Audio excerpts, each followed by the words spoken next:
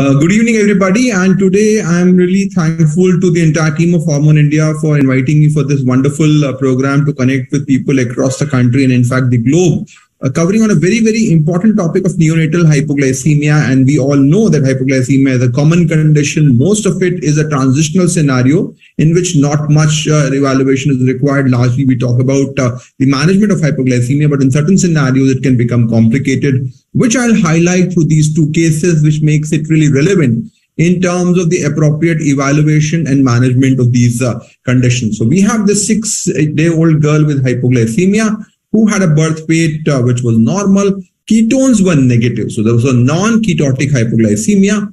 The reducing substances were negative in this scenario, and there was a confusion because insulin was detectable. Growth hormone levels and cortisol levels were also low for that particular timing as far as hypoglycemia is concerned. Now, when we talk about critical samples, we all know that we have to use specific cutoffs. So we expect the growth hormone to be above 10 and cortisol to be above 550 during hypoglycemia. And we also expect insulin to be undetectable. So what is this case really? Is it hyperinsulinism because insulin is detectable? Or is this a multiple pituitary hormone deficiency wherein we have got an inappropriately low level of growth hormone and cortisol for the level of hypoglycemia? And that is something which is very, very relevant from that perspective.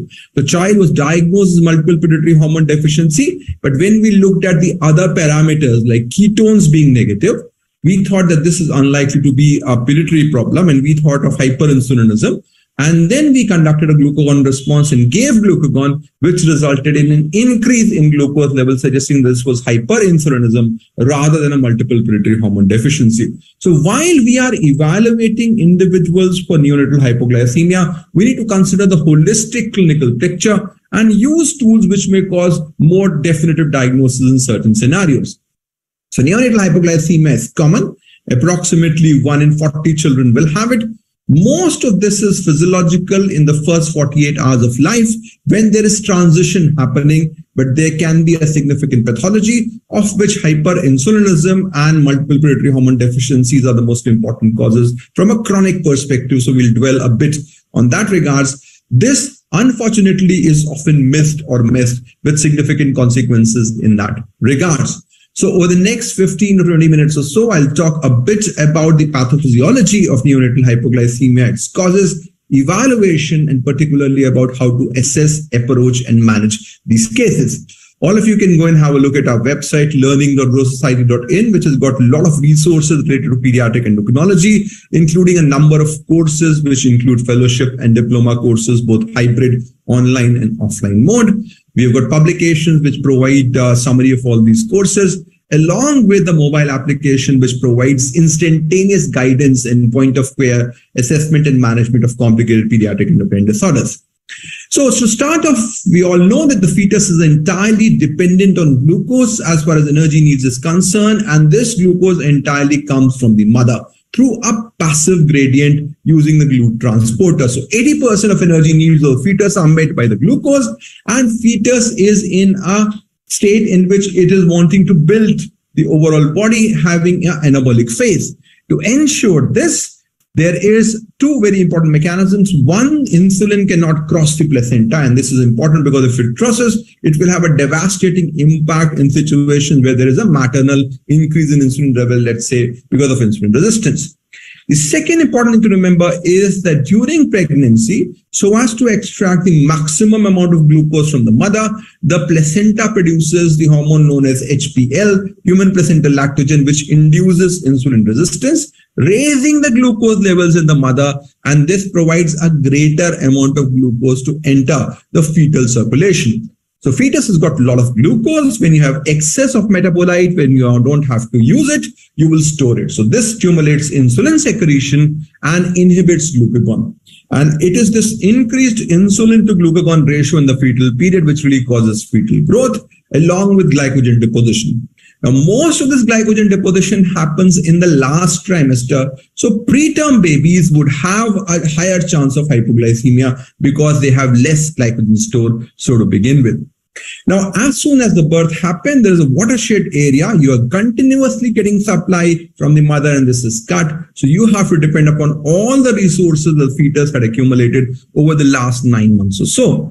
So in this scenario, there will be, of course, a dip to begin with. And the first response to happen is the secretion of counter-regulatory hormone epinephrine, which will cause decrease in insulin, and this will also cause increased level of glucagon, resulting in production of glucose, largely through glycogenolysis, gluconeogenesis, and very limited aspect of lipolysis, particularly in the first day of life. So in the first day of life, hypoketosis is a norm. So while we say ketone is a very, very important investigation as far as workup of hypoglycemia, we should remember that in the first day of life, ketone levels may actually be low throughout the time, and we don't need to worry or get concerned about that in that perspective. Now, as discussed, there is always a dip which happens around 2 hours of life as far as glucose levels, and then they stabilize by 48 hours. So what I'm trying to say is that in the first 48 hours, it is very likely that there may be a hypoglycemia which may happen because of a maladaptation. This will be particularly likely if somebody is preterm with reduced store, somebody who is SGA, somebody who has a lot of perinatal stress. But beyond 48 hours, the entire mechanism of glucose regulation, including the 4 counter-regulatory hormones, glycogenolysis, gluconeogenesis, and lipolysis, are established. So after 48 hours of life, we can say that this neonate from a physiological perspective has nearly become an adult and should be able to sustain at least 6 hours of fasting, which should not cause hypoglycemia. So any problem in the first 48 hours may be transitional. Beyond that, we have to think of pathology. Now, this dip is much higher in preterm infants, and this is something which we all are aware that there are more risk of hypoglycemia from that perspective. So when we talk about glucose metabolism, we talk about 3 major organs: liver, which is a major store of glycogen; kidneys, which produce a lot of glucose through the alternate sources through gluconeogenesis; and of course, the fatty tissue, which produces ketone, which is an alternate source of energy in that perspective. Now, the major hormones which regulate, of course, there is one hypoglycemic hormone, insulin, which causes reduction in glycogenolysis, gluconeogenesis, and lipolysis. And there are 4 counter-regulatory hormones: glucagon, cortisol, epinephrine, and growth hormone, which contribute differentially with regards to increased lipolysis, glycogenolysis, gluconeogenesis, and inhibition of glycogen synthesis. And all these processes contribute to increased glucose levels. So the physiological evolution clearly is in the form of one scenario wherein the hormone that causes hypoglycemia is only single. There are 4 counter-regulatory hormones. Hence, deficiency of one of those counter-regulatory mechanisms is not expected to cause hypoglycemia. You need to have a combination of at least 2 hormones. That is why only when you have multiple pituitary hormone deficiency will you have hypoglycemia. So from an endocrine perspective, hypoglycemia can happen if you have excess of hypoglycemic hormone, that is insulin, or deficiency of hyperglycemic hormones, namely growth hormone and cortisol. Epinephrine and glucagon deficiency do not occur in a primary scenario. They are largely manifestation of long-standing type 1 diabetes, where there is a hypoglycemic unawareness which happens in that perspective. The typical presentation, however, if you talk about hyperinsulinism, would be one in which body is needing a lot of glucose. So you need to have a high glucose infusion rate, typically about 12 milligram per kg per minute. And because the ketone production is inhibited, you will have non-ketotic hypoglycemia. On the other hand, deficiency of the endocrine system will result in ketotic hypoglycemia. And if there is a combined defect, you will also have hyponatremia, which is common. Glycogen storage disease typically do not present in the neonatal period. They will present with delayed onset ketotic hypoglycemia with significant hepatomegaly, while fructose bisphosphonate defects are extremely unlikely. Multiple pituitary hormone deficiency will cause hypoglycemia along with micropenis, midline defects, along with cholestasis, and fatty acid oxidation defects will cause episodic hypoketotic hypoglycemia.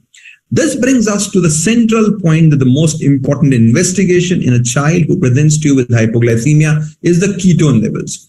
If a child is hypoglycemic, he should be ketotic. If the ketones are absent, we are dealing with either hyperinsulinism or fatty acid oxidation defect in that perspective. So neonatal hypoglycemia can be classified into decreased production, where if you just give the routine physiological replacement of 6 milligram per kg per minute, you're fine in terms of response, or increased utilization where the glucose requirements become a bit more. Decreased production can be because of a substrate defect like prematurity or small for gestational age, or because of a metabolic defect like endocrine deficiencies, which are multiple predatory hormone deficiency associated with features like micropenis, cleft lip, cleft palate, neonatal cholestasis, or metabolic defects which present with hypoketotic in the form of galactosemia, which has cataract as an important association. Increased utilization can be because of increased need because of sepsis or cardiac failure or hyperinsulinism, which is the most common chronic form or persistent form of hypoglycemia in the neonatal period. This is typically non-ketotic. It may be transient because of maternal diabetes, RH incompatibility, and intake of drugs, typically resolved by 1 to 2 weeks of life. Prolonged form typically resolving in 6 to 8 weeks of life, and this is one of the most common causes typically seen in a small for gestational age stressed infant who has hypoxia, which induces the pancreatic growth causing hypoglycemia. And finally, the persistent form, which include the genetic causes, the potassium ATP defect, along with the other metabolic parameters which are lifelong. So essentially, if we talk about chronic hypoglycemia, we're talking about hyperinsulinism. Small for gestational age, stressed baby, think more of a prolonged hyperinsulinism. Severe hyperinsulinism, which is persistent, think of a potassium ATP channel defect in that regards. Other differentials, of course, easy to identify. If you have micropenis, midline defect, cholestasis, think of endocrine defect. If there is cataract, hepatomegaly, think of a possibility of a galactosemia in that regards. The most important clinical clue, of course, is how much glucose are you needing in that perspective. Now, inherent forms can be because of the defects in the on-off button of insulin secretion, which is the potassium ATP channel. This could be a mutation in the KCNJ11 or ABCC8. These typically are severe forms associated with the macrosomia, and they do not respond to diazoxide. And as we'll discuss, diazoxide responsiveness is a very, very important clue overall with regards to the diagnosis in that perspective. Now, we now identify that inheritance decides about the way a child with hyperinsulinism will behave. So if there is a paternally inherited mutation, it is more likely to have a focal form which can be removed and surgery can be done. While if it is a recessive mutation, it is usually a diffuse form in which the whole pancreas is to be removed in that perspective. So if you have a diazoxide non-responsive hyperinsulinism, get a urgent genetics done, which will give you a diagnosis. If you have a paternal gene defect, it will be a focal form. While if it is a recessive form, you need to do a more comprehensive pancreatectomy in that perspective. Other defects include glucose sensing in the form of glucokinase, GDH defect, which causes hyperammonemia. So ammonia levels, if they are high, will give a clue towards this diagnosis. And you, of course, have this CAT defect in that regards. So now we have discussed about the various forms of hypoglycemia. The key questions now are, is it hypoglycemia? What is the classification, decreased production or increased utilization? And finally, what's the cause? So for hypoglycemia, we need to understand that we need to have a broad index of suspicion.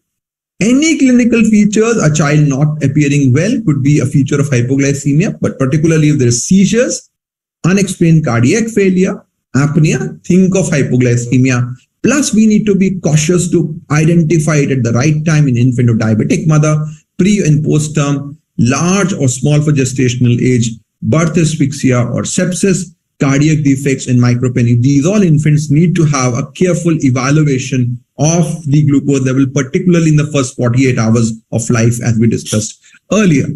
Now, when we talk about further evaluation, so we have established hypoglycemia. Do we evaluate everybody? No. Beyond 48 hours with high glucose requirement and absence of risk factor makes it very important to evaluate from that perspective.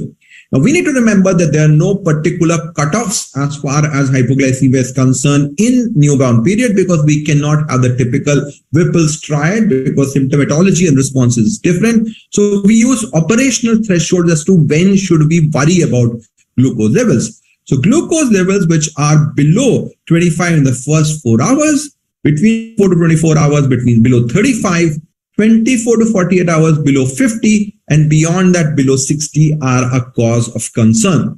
Of course, if an infant has a low glucose level and is symptomatic, these issues do not matter. You have to evaluate. But if somebody is asymptomatic, you have to use 25 in the first 4 hours, 35 between 4 to 24 hours, 50 between the next 24 to 48 hours, and then finally below 60 in that perspective. Now, once we know that this is hypoglycemia, the question is it decreased production or increased utilization? Look for GIR. In general, if it is a production issue, you give 6 milligram per kg per minute, you would be able to maintain glucose. But if the utilization is high, the GIR will be high in that regards. Now, finally, the cause. So start with the birth weight. If a child is macrosomic, it means there is an antenatal insulin excess. It is either a diffuse potassium ATP defect or a Beckwith-Wiedemann syndrome in that regards. Low birth weight suggests prolonged hyperinsulinism because of SGA, while normal birth weight suggests rarer forms of hyperinsulinism. Transient forms can be because of maternal drugs like beta blocker and terbutaline, RH incompatibility or birth asphyxia and maternal diabetes. Prolonged forms can happen in the 2 to 6 week phase with asphyxia, particularly SGA in prematurity and cardiac illness in that regards. If there is micropenis, think of a multiple pituitary hormone deficiency or rarely adrenal hypoplasia congenita. If there is hepatomegaly, think of hyperinsulinism, Beckwith-Wiedemann syndrome, and galactosemia. If there is pigmentation, think of congenital adrenal hyperplasia or adrenal hypoplasia congenita in that regards. And of course, if there is cataract, think of galactosemia. If there is neonatal cholestasis, think of multiple pituitary hormone deficiency in galactosemia. So a careful clue to look for genital examination, eye for icterus, skin for pigmentation, and the liver examination will give you a diagnosis in most scenarios. Now, coming on to the most important part of evaluation, always look at the critical sample. So when a child has hypoglycemia, we expect the insulin levels to be undetectable, the ketone levels to be more than 2, the cortisol level to be more than 550, and growth hormone should be more than 10. This is what critical sample is. So you have to collect these samples when somebody has hypoglycemia. Now, in that scenario, if insulin is detectable, this suggests hyperinsulinism. If ketone is low, think of insulin, galactosemia, or fatty acid oxidation defect. If lactate is there, think of a rarer form of glycogenic defects, which are unlikely at this age group. High cortisol or low cortisol or low growth hormone will suggest multiple pituitary hormone deficiency. So always interpret these critical samples with regards to the timing of the sample in that scenario.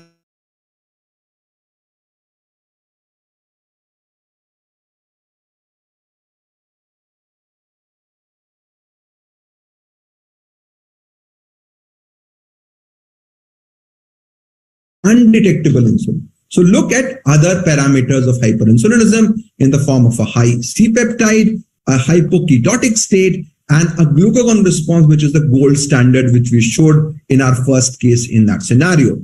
Other clues could be hypokalemia and a high GIR. So don't just go for insulin levels. Even if the insulin levels are low and you have a high suspicion of hyperinsulinism, look at C-peptide, which is a more robust marker. Look at ketone in that perspective. So finally, about approach, if your ketone is low or absent, look at reducing substance. If it is positive, it is galactosemia or fructose intolerance. If it's negative, look at insulin levels. Undetectable insulin is fatty acid oxidation defect, and detectable is hyperinsulinism. If the ketone levels are high, look at lactate levels. If it's high, it's GSD1 or gluconeogenic defect. If it's normal, look for organomegaly to identify rare forms of GSD, and finally go for cortisol and growth hormone. So ketone is the most important investigation. Absent ketone, absent reducing substance, go for insulin in that scenario, and you will identify that. We'll quickly run through a few cases to finalize this presentation. A 3-week-old boy with seizures and hypoglycemia. Ketones were present.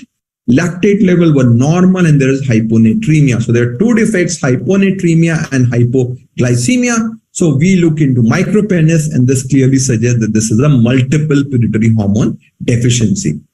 3-week-old boy again with failure to thrive, hypoglycemia, low glucose requirement with hepatomegaly.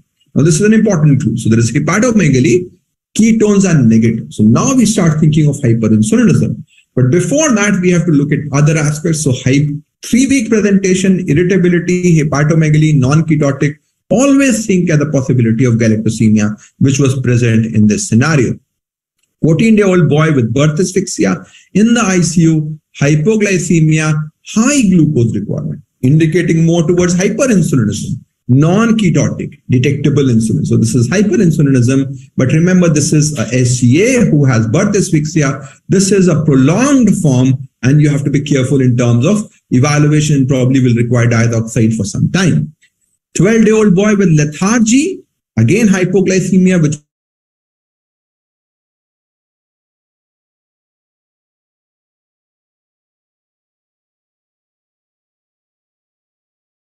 so look carefully.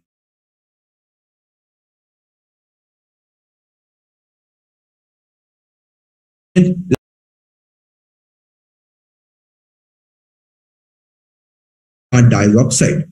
So how do you manage a child with hyperinsulinism? If it's transient or prolonged, think of dextrose and diazoxide. If it is persistent, then go for diazoxide treatment. Start from 5 milligram per kg per day, go up to 15 milligrams per kg per day. And if it's present, you continue diazoxide. Look at ammonia to identify the hyperammonemia syndrome.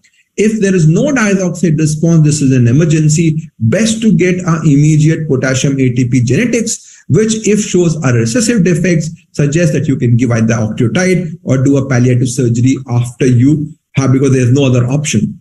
If there is a paternal defect, or there is no defect, or there is Beckwith-Wiedemann syndrome, better to go for an imaging modality like fluorodopa PET, which if suggests a focal lesion requires surgical resection. If there is a diffuse lesion, requires palliative surgery. So management largely depends upon diazoxide responsiveness, and genetics now has changed the way we manage in that perspective.